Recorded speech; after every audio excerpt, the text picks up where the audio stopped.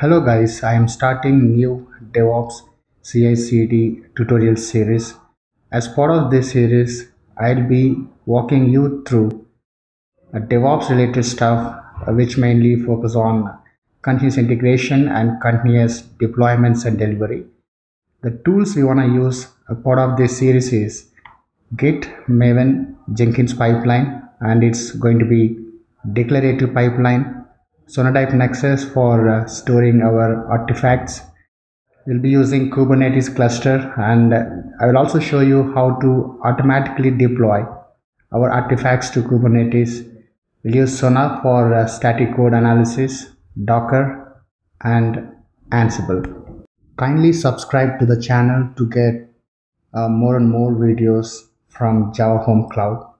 In next video, I will see you with creating new pipeline job for integrating with Git and Maven.